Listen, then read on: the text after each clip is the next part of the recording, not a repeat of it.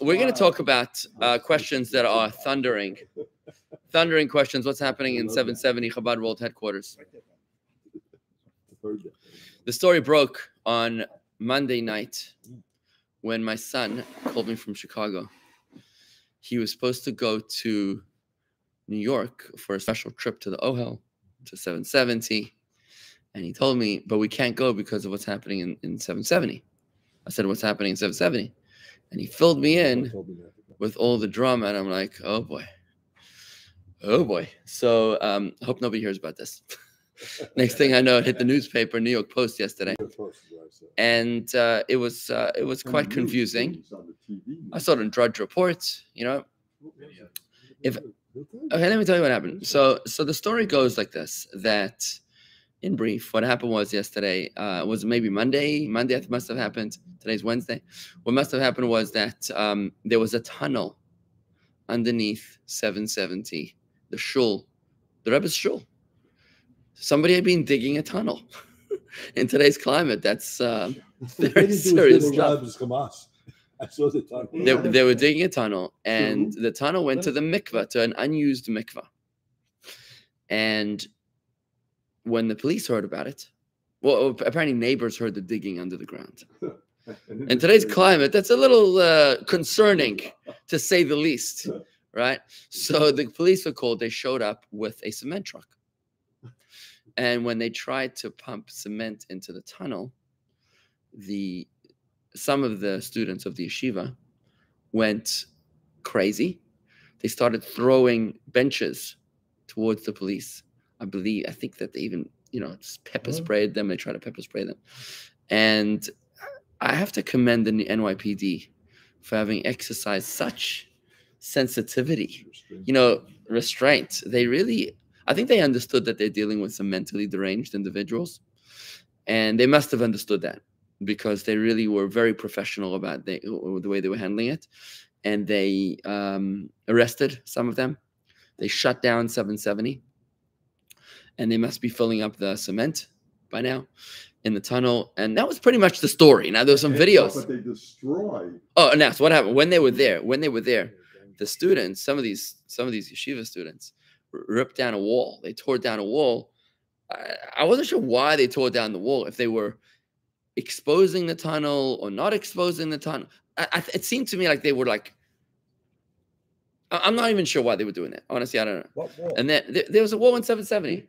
In the shul. Inside of 770, there's a wall. It's a wall. So they tore down the wooden. It was where the wooden section is. It was underneath the wooden section. Right underneath the wooden, and it caused that to collapse. No, nothing collapsed. Nothing collapsed. They just tore down the wooden paneling and exposed this massive opening, which seems to be the opening of a tunnel, towards the mikvahs. Now, what's the story? What's going on over here, right?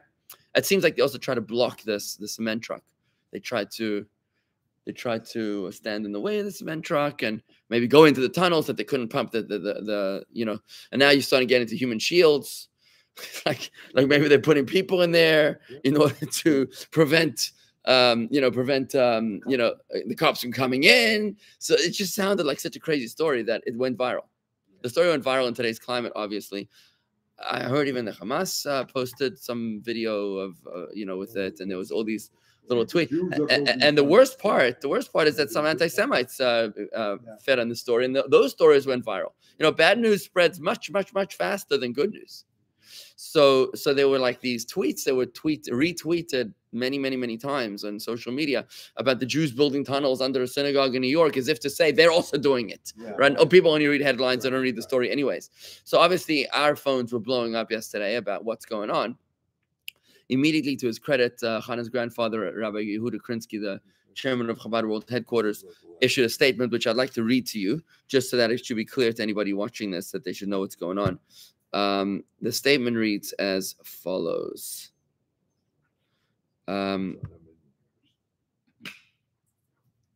Just bear with me a moment. Here. The statement reads as follows. It's signed by Rabbi Yehuda Krinsky. Statement by Chabad-Lubavitch Headquarters. The Chabad-Lubavitch community is pained by the vandalism of a group of young agitators who damaged the synagogue below Chabad Headquarters at 770 Eastern Parkway Monday night.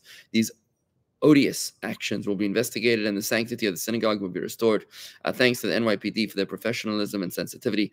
We are grateful for the outpouring of concern and for the support of our Chabad-Lubavitch institutions around the world. Now, what's going on over here is like this, is that you have a bunch of students that are mentally deranged. And what they did was, apparently this tunnel began during COVID. When New York was shut down, the synagogues was shut down. And what they did is that they surreptitiously dug this tunnel underneath between the mikveh and the synagogues that they could get into the synagogue when it was probably in a state of lockdown, in order that they could get into the holiness of the shul with the Rabbi Dovid, because these guys clearly didn't care too much about pandemics and other such trivialities. So they felt that they needed to go there, and they probably were sneaking their way in and feeling very holy and uplifted in praying like that. So they went from this unused mikveh, which is a men's mikveh, yeah, like an unused. It's not a women's mikveh; it's a men's mikveh. I was there many years ago and was in a state of the building was shut down like 20-something years ago. No, it was a men's mikveh. Sounded like a woman's mikveh, which sounds already more. Sounded like they reported it. So it sounds like there's some sort of unbecoming behavior. One more terrible issue. Right. It's not a woman's mikveh; it's a men's mikveh. What? Anything to make Chabad look like a bunch of right. Okay, fine. Different stories. One thing we learned is that in case you ever thought that the news was accurate, when the story is about you or your community or something which you're intimately familiar with, it's very interesting. The comments coming in within the Chabad community was like, the story is so distorted that it forces you to rethink everything you hear about any other story that you hear. Like, like I like to say, if you've not read the news, you're uninformed. But if you have read the news, you're misinformed, right? And this is a classic example. Now, we know that the media is not a friend of the Jews, and even though the media is typically run by Jewish, by Jewish editors and so on, they're the Jewish anti-Semites, and it's very tragic when people try to throw their own people under the bus. What happened was that these guys they dug this tunnel, and apparently it was okay for a couple of years because nobody knew about it, and they then what happened now? They must have been trying to expand the tunnel, and that's why there was these noises. They must have been trying to expand the tunnel, and that's why the neighbors heard these noises, and they called the police, and that's what happened. So at the end of the day, bottom line story is that you're dealing with a complete fanatical fringe. It's absolutely crazy. It's a small, tiny group. Every society has its mishugayim, right? It's like David Ben-Gurion said, well, no, we have our own country when we have our own homegrown Jewish ganovim, our own Jewish thieves. That's when we know we've established our own country. You got to have that fringe of the society. Every single society has a bunch of mishuganas. Like these were students. Yeah, they're Israeli students. Actually, they come from Israel. Now they would have been on student visas, which could have easily been revoked if not that the United States gave Israel the visa waiver program now. But I'm sure that they're going to be able to do something, send them back home. Are you throwing stuff at the police? Like, seriously, it's not, it's not how we behave. I think the police acted the way they did with such restraint, in large part out of respect for Chabad. I mean, obviously, the police, the aldermen are very familiar with Chabad. And yeah, the 71st precinct over there is very familiar with the Jewish community. So they work very closely together. Thank God. Thank God. Yeah. But I have to say, it's been challenging since the Rebbe passed away. It has been challenging for the past 30 years since the Rebbe passed away. Where what happened was there was this schism within the Chabad community.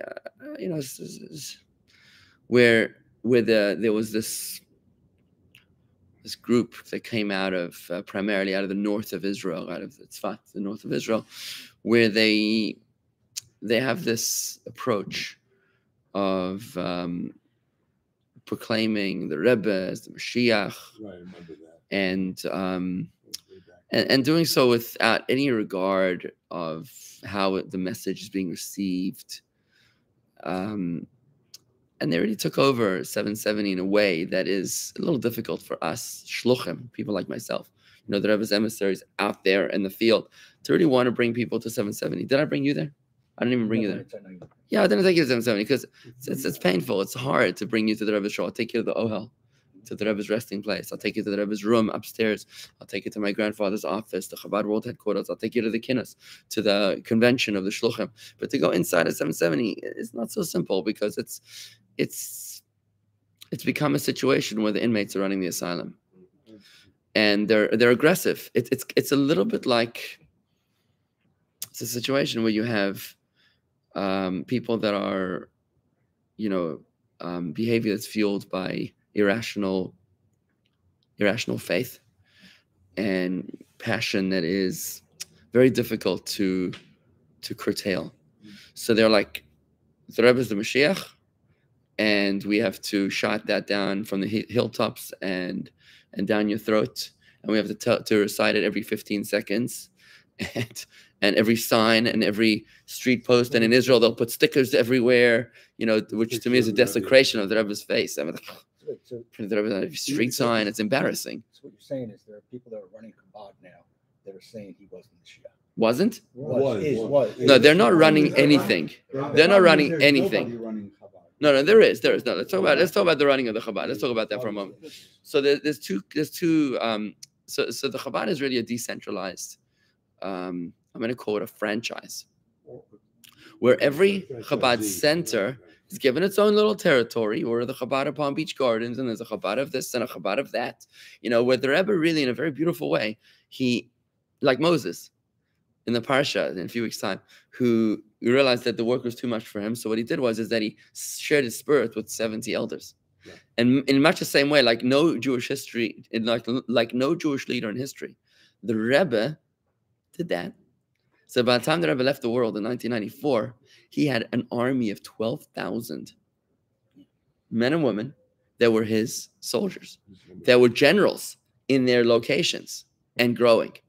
Right? Places like, San Diego, San Francisco, South America, South Africa, everywhere. There's just the Rebbe's people everywhere. And those people are the Rebbes of their community, so to speak. The Rabbi, the Rebbetzin, with the Shluchim, were the emissaries of the Rebbe. So we bring in the Rebbe to the community, right? You tell the Shaliach that, look at what you built.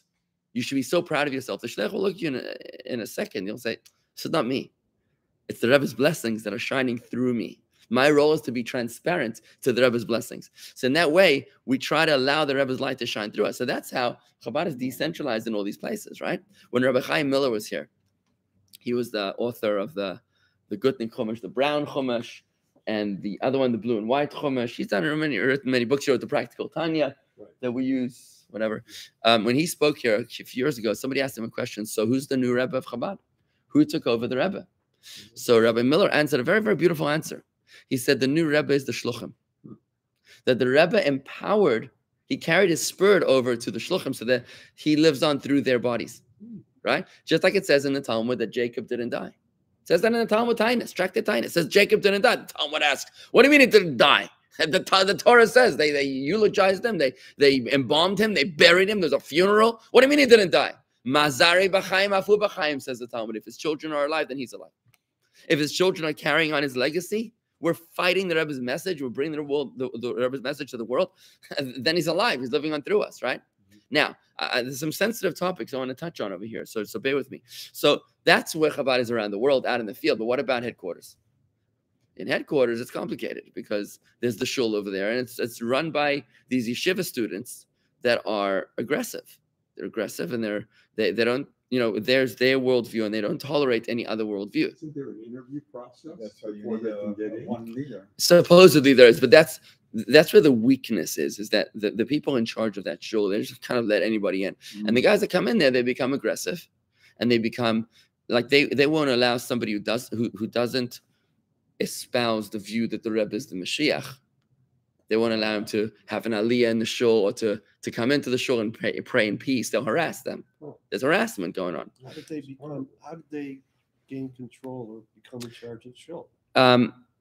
I hate to use the word terrorism, but through terror tactics, they would like just intimidation. It's like that whenever a king passes and he doesn't pass Leaves it a on void. to another one, you have Yehuda by Israel. It's a void. We split the kingdom. So I hate to use that word, but there was that sense of intimidation, right? And they would like intimidate their those that weren't aligned with their political or world spiritual views. And you know, when you have faith that's irrational, you can't reason with them, and they're being indoctrinated. Now, they're not aggressive in the sense that they're dangerous. They're not dangerous, but they will make behavior which is unpleasant, right? Aggressive, right? So that's what happened. They kind of took it over, and this has been festering for 30 years now since the Rebbe passed away, right? Now, let's talk about the Rebbe being Mashiach for a moment, right? So, Mashiach, okay, Mashiach is a big role to fill. The Messiah. We've been waiting for this Messiah for 3,000 some years. Moses at the burning bush was like, listen, God, why are you sending me? Send the Messiah. So he said, Shlach no b'yad tishlach. Send the one that's going to bring him into the land. Why are you sending me? To be one and done, right? Can the Rebbe be Mashiach? Let's just talk about this for a few moments, right? What do you think? Is he a descendant of the line of David? Yes. No, Why no? No. because there are prophecies. The question was, is he a descendant of the line of David? That was the question.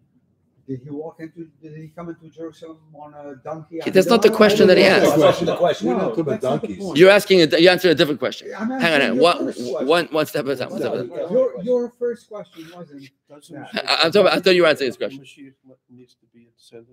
Mashiach needs to be a descendant of the line of David. In fact, so they claim. let me get a book of you. But Jesus was a descendant of the line of David. He was. Yeah, so a gazillion people were descendants of the line of David. So You might even be. yeah, What happened? Dan, I want to ask you a Sure. favor, Andy. Don't get emotional about the question right now. Seriously, don't get emotional. I'm serious. We're having an intellectual conversation. So you're gonna tell me, well, you're throwing Jesus over here. You know what I mean? You gotta get. Let's not. No, Andy. Seriously, Andy. Really, I'm asking you, please. Let's keep this an intellectual conversation. And I asked you a tough question, but if you're gonna give me an emotional answer, you're gonna throw us all off. You know, that's not the direction we're going in. Your question, you got another question. Well, I asked the You got two question. questions. He asked for a question. The question is, what's the question again? The question I asked is, what is? Can the Rebbe be Mashiach? That was the question I asked. Right? Now we got to keep it intellectual. Right? We're having an intellectual conversation, right? Exactly. Because if you want to get emotional, then forget about it. You don't need me for this. You know what I mean? Okay, good. So the answer is, the answer was Marty's question. Marty asked, well, is he from the line of David? Which means that Marty is aware that Maimonides gives us a list of what it takes to qualify as the Mashiach. Let's take a look at that list. That was what I was going to say. What is the list, right?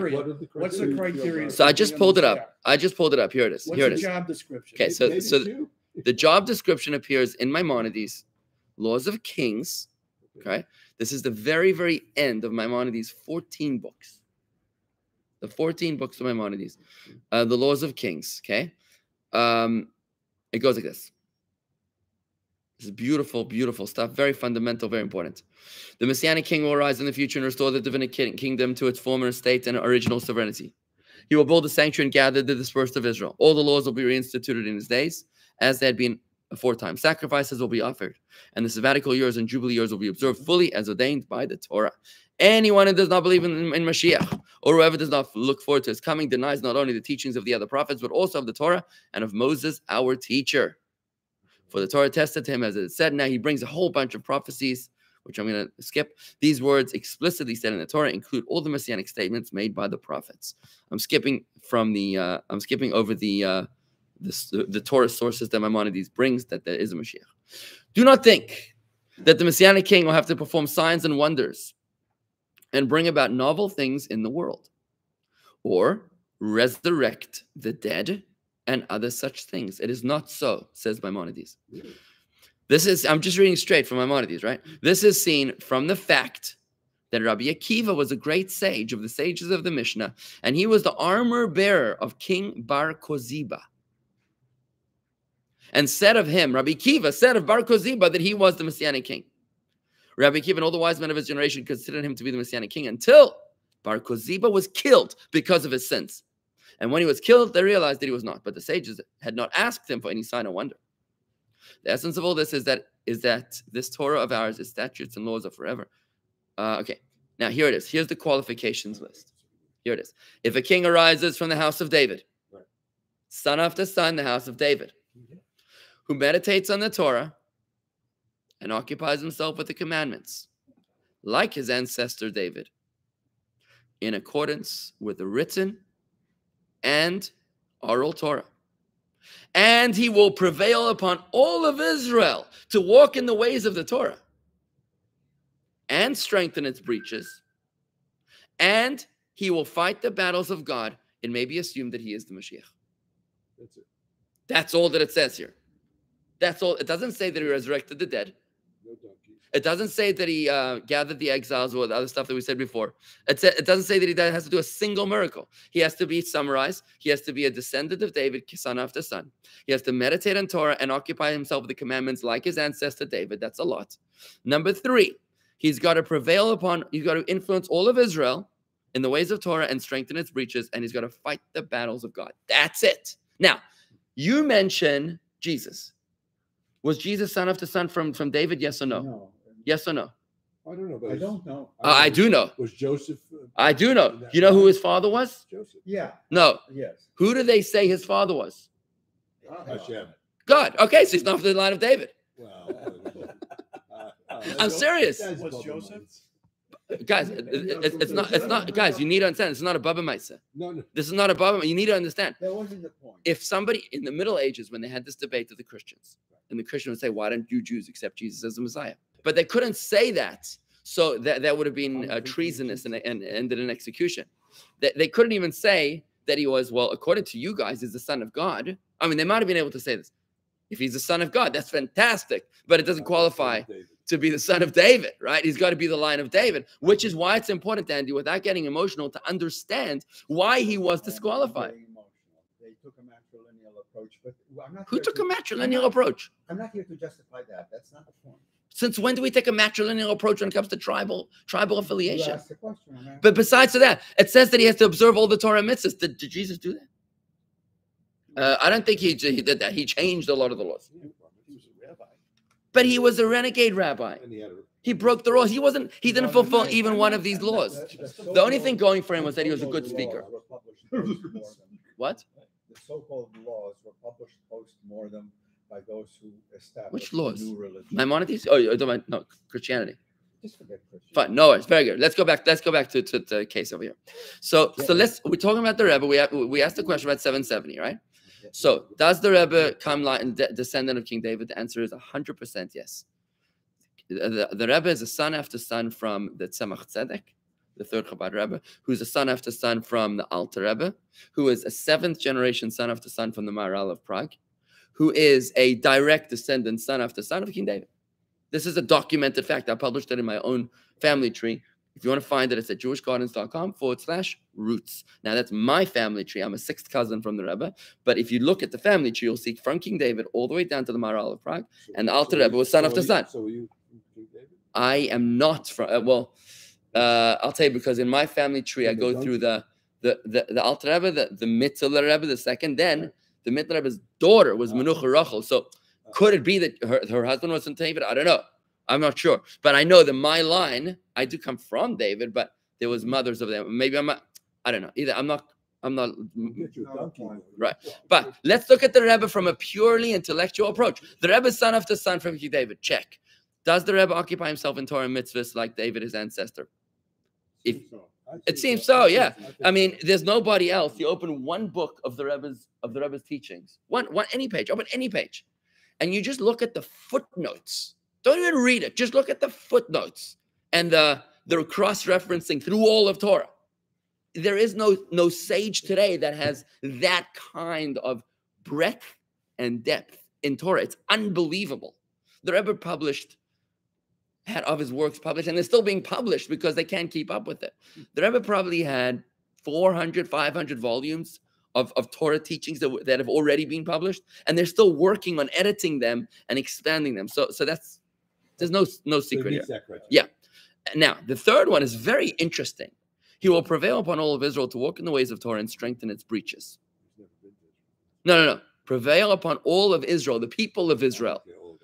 He'll influence all of the Jews in the world to grow in Torah mitzvahs. Now, that's a very interesting one. When you think about, how many great rabbis, descended of King David, great scholars, have actually been able to influence more than their immediate community. Because, you got big rabbis in Lakewood and in Gateshead in England and in London and in Borough Park and in Jerusalem and Bnei Brak, great rabbis. But beyond their own communities, they're not very well known. And maybe if they are well known in the Orthodox Jewish community, nobody ever heard of them in the conservative or the Reform or the unaffiliated Jewish community. You look at the Rebbe and you're like, that 40% of American Jews have a relationship with Chabad. That's like, whoa. That's crazy. That's crazy. When religion is on the decline across all sectors, and you look at that, you're like, whoa, that's eyebrow raising, right? And the final one, you will fight the battles of God. That's a bit of a difficult one because it's hard to identify. But was the Rebbe, 1967 Six-Day War, we're going to win this war, we're going to lay tefillin, and all those campaigns. It's interesting. There's a lot of interesting things here. So back to my original question. Now that we see the definition of Mashiach, right? Mashiach is not a popularity contest. Could the Rebbe be Mashiach? That's the question. The answer is possibly. He checks in all boxes. Now, the big argument here is, well, he died. But he died. Now, that's a very, very interesting position. Why? We read before in the Rambam that Bar Koziba, they thought he was Mashiach, and Rabbi Kiva, of all people. But he was killed. The key here was killed. He was killed for his sins. He was killed for his sins. He was actually very arrogant. He was very arrogant, and he decided that he didn't need to follow Hashem, didn't need to listen to the sages, and he did something very, very bad, and that's why he was killed for his sins. Killed and died is different. There's a misconception amongst the Jewish community that if Mashiach dies, if a person dies, he can't be Mashiach. Why? Because in the Middle Ages, and this, by the way, comes from Rabbi Yohanatan Eibeshitz, who's the Yaris Zvash. His name of his book is The Forests of Honey. And he was often debating with Christians in the Middle Ages. Very great rabbi in the Middle Ages in Prussia. So he writes in his book, that the belief that Mashiach, that a person who dies can't be Mashiach, is a huge misconception. I'm going to quote his words exactly now. We only said that to the Christians in order to lidchotam bekash, in order to push them off with straw. We said that because they would ask us, why can't Jesus be the Messiah? And we would say, because he died. And they were like, oh. But that's not a real argument because the Talmud says explicitly in Tractate Sanhedrin 98a. What does the Talmud say? It says, who is Mashiach? And the Talmud answers, if he's from the living, then it's Rabbi Yehuda the Prince. But if he's from the dead, it's probably someone like Daniel of the lion's den. That's what the Talmud says. The Talmud says that straight up. If he's dead. So the Talmud says straight up, he could be from the living, he could be from the dead, right? He could be resurrected from the dead. The Talmud says that straight up in Sanhedrin 98a. The whole idea that Mashiach who dies is no longer qualified came from 1,000 years or more of fighting the Christians in these tribunals in front of the kings. And you were not allowed to win the debate. I've spoken about this before. Because if you win the debate, that's treason, you're making fun of Christianity. But if you lose the debate, you got to convert to Christianity. So they had to walk this very fine line. I don't envy them. But back to our question, a candidate for the Mashiach who dies doesn't mean that he's no longer the Mashiach, right? And therefore, I want to say this in closing. Miracles of Mashiach. I want to say this. If you ask me who's a candidate to be Mashiach today, it's very hard to find a candidate today for the Mashiach. It's very, very hard. No, there has to be a Mashiach. There has to be a person every generation that he knows that is the sleeper cell. This is from the commentaries of Torah. Sleeper cell that he's ready for Hashem to appoint him to notify him. However, when I think of who could be the Mashiach today, who's going to be the Mashiach? Some author, some TV personality, some radio show host in Israel, Bibi Netanyahu, Donald Trump. Who do you think is the Mashiach? You know, who? Seriously, who do you think, right? When you look intellectually at these things, personally, I think, I would be shocked if it wasn't the Rebbe. I'd be shocked because I don't know anybody that comes close to the Rebbe. But one would. It's not. Why isn't? Again, if it's from the living, if it's from the dead. But when- Honestly, but Rob, I don't care. I don't care who it is. Let him come already. That's what I care about. Right. Yeah, but okay, but that's the confusing. So assume he is the Mashiach. But when the Mashiach comes, certain things happen. That's what I. So Right, exactly. So What do you mean certain things happen? Certain things happen. Like what? What do Certain you things happen. be specific, please? ביום ההוא יהיה השם אחד. That's incorrect. What do you mean certain things happen? We all Can go you to be the Gan- specific? We all go to Gan Eden. No, wrong. That's incorrect. Gan Eden. We don't go to Gan Eden. Gan Eden is a waiting room for the souls of the deceased to wait for the resurrection. But we have to learn about this. And I'm sorry for being a little frustrated. I'm sorry if whatever. Let me just explain. Certain things need to happen is not correct. Maimonides said so explicitly.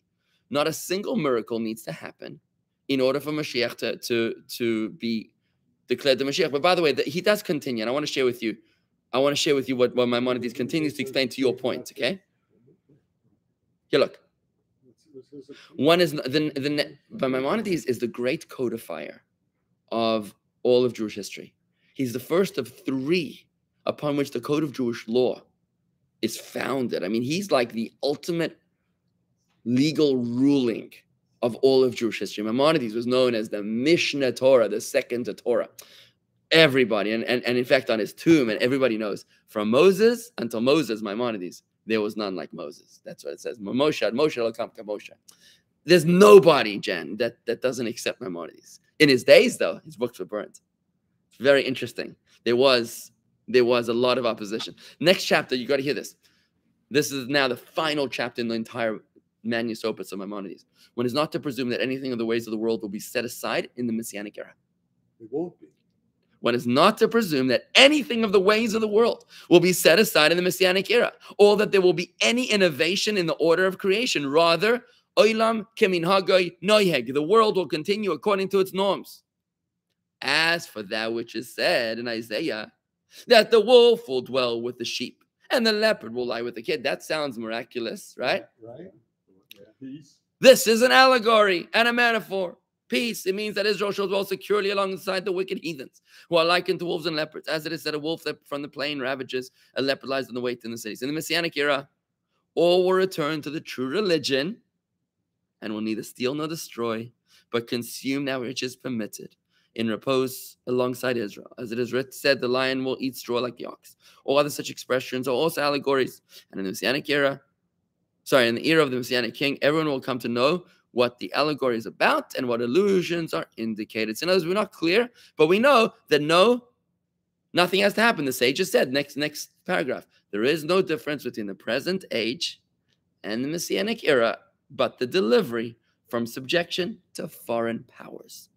That's what it says. The only difference between now and the era of Mashiach is the fall of empires, monarchies, right?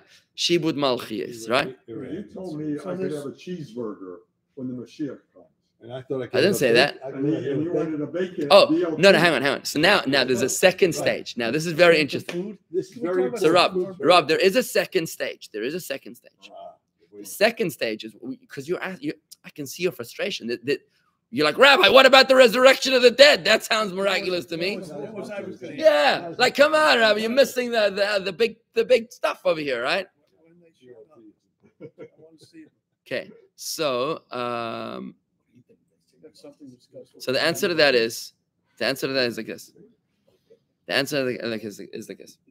There's two stages of Mashiach. There's Yemais HaMashiach, the days of Mashiach, the Messianic era, and then there's Olam Haba, which is the world to come. Not Gan Eden, which you mentioned before. Gan Eden is a spiritual place. It's the heavenly reward for your hard work in this world. But it's a waiting room. Souls are waiting there for 3,000 years. What for? What are they waiting for? To come down when Mashiach comes. When Mashiach comes, the Messianic era is what we've just described, where the world rises to higher consciousness. I believe, and the Rebbe said this, we are already in the Messianic era because the world is rising to divine awareness, but whether it's scientific, technological, disease eradication, in many, many fronts, we are working towards consciousness. People today are conscious. What? We're doing a lot better than 150 years ago, right? You have to admit to that, right? Now, after the Messianic era, It's not exactly clear when that ends. There reaches a point where the whole world is now aware of Hashem. Now there's the resurrection of the dead. Then is the rebuilding of our temple in Jerusalem. Then is the ingathering of the exiles and all the miracles that you've heard. That happens later. That's when we see the transformation of the sadness days into yontifs. All the yontifs will be canceled except for Purim. It says that the books of the Torah will no longer be used except for the Megillah of Esther. That's like a whole different experience where the dead will come rising again. But that's a second stage. So back to the Meshuggahers. Meshuggahers, right? They're not so Meshuggah. That's right. You have to be able to understand where they're coming from. And that's why I went into this deep dive of this conversation. Because, they're screaming the Rebbe's Mashiach. That's a crazy thing. It's not such a crazy thing. If you look in Jewish history, the amount of people that qualified this incredibly difficult list of Maimonides to qualify for: a scion of David, son after son, assiduous scholar, exceptional in the observance of mitzvahs, which disqualifies any renegade rabbis.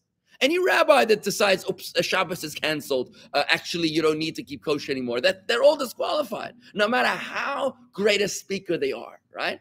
And then influencing world Jewry. How many people? How many rabbis, how many sages in Jewish history have been able to say that they've influenced world Jewry? Like Maimonides probably is an amazing candidate for that. The Arizal is an amazing candidate for that. Probably the Baal Shem Tov is an amazing candidate for that. But you probably have 3 or 4 dozen individuals in history that have done that. Abraham, right? So the Rebbe is a very, very, very strong candidate. Now, the Rebbe, by the way, often spoke, he never spoke about himself. It was always his father-in-law. And he would speak about his father-in-law, and this is where they went crazy. He would speak about his father-in-law as the candidate for Mashiach of our generation. The Rebbe would speak in the 70s and the 80s and the 90s about his father-in-law. And people understood that it was the Rebbe's humility, that he was like the extension of that. Well, he never right? called himself the Rabbi either. Exactly. So this is where they're coming from. You have to understand that they're not incorrect in declaring the Rebbe as a candidate. I'm going to use the word candidate, or the most qualified candidate to be the Mashiach. Where they, I think, are crazy is in their relentless. What's the word? Their methodology of trying to get the Exactly. It's one thing to think what you want to think, but you don't have to say everything that you're thinking. And you don't have to scream it down everybody's throats. They're walking around with huge pins and these crazy yarmulkes that look like helmets, and they're waving flags and they're sabotaging other events with their agenda. They're coming with loudspeakers and megaphones. It's distressing, it's disturbing, it's unpleasant. So now this is how they took over 770. They become zealots. They became zealots, exactly. And the So Rebbe would never have done that. oh, now let me say, my father just sent me a letter. A quick note about the Rebbe. Very interesting note. Is he listening to you? No, I don't think so. My father sent me this note this morning. Here, he said like this. He said that there's a shliach in Seattle. His name is Rabbi Shalom Ber Levitin. Rabbi Shalom Ber Levitin in 1967 was testimony to the story himself. He said it was one evening in 1967. The Chabad Headquarters had just purchased 788 Eastern Parkway, which is a dormitory near 770. It's a yeshiva dormitory. And he said, I was standing alone outside of 770. It was a regular night. Suddenly, the Rebbe came out of his room, walking towards his house. And before he goes down the steps of 770, we could hear the sound of fire trucks coming down Eastern Parkway. And they stopped right outside of 788 Eastern Parkway. The Rebbe stopped and he said aloud, let's go and look what's happening over there. And he walked towards 788. He stopped nearby. I stood near the Rebbe, and I saw after a few seconds that the Rebbe turns his face around towards 770, and he says emotionally, they're breaking my buildings. Where's the responsible parties? They're breaking my buildings. Who's responsible for this? There must have been some sort of a problem. Like maybe these yeshiva students were redesigning interior modeling or design or something, and somebody called the ambulance. So the fire engine. So the Rebbe went back to the door of 770, and he stood there by himself, without any secretaries nearby him, and he stood there for half an hour until the last of the fire trucks left the building. Rabbi Chaikin and 2 other yeshiva students stood by the door, and whatever. That was the story my father sent me. In other words, my father was saying to me how sad it is that here they're fighting for the Rebbe, right? We want to be close to the Rebbe. Yet what they're doing is that they're going clearly against the Rebbe. You know, the whole building could crash down. Who knows what kind of kind of foundations they're chipping away at in order to make their little tunnel. Right? The whole building comes crashing down, God forbid, right? It's a travesty. It's passionate zealots that began as well-intentioned, but they went off the deep end. And that's what happened in 770. I can tell you with great confidence that 99.7% of Chabad is opposed to this behavior. But there is the aggressive minority, the very aggressive minority that makes us Jews all look bad, or Chabadniks all look bad. And that's why it was important to have that statement coming out of Rabbi Krinsky's office. I think the story is being entirely sensationalized in light of what's going on in Israel and those tunnels. But at the end of the day, just when it comes to the essence of the discussion about the Rebbe being Mashiach, and these guys are fighting, we're bringing in the redemption, we're fighting for Moses, we're fighting for Maimonides, we're fighting for every Jew that lived in the history of the world, we're going to bring the Messiah by these actions. It's crazy. At the end of the day, we believe in the coming of the Mashiach. We don't care who the Mashiach is.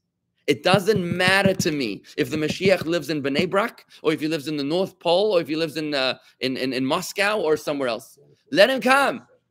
You asking me who he is? I would say I can't imagine somebody more qualified than the Rebbe, but you know what? Surprise me.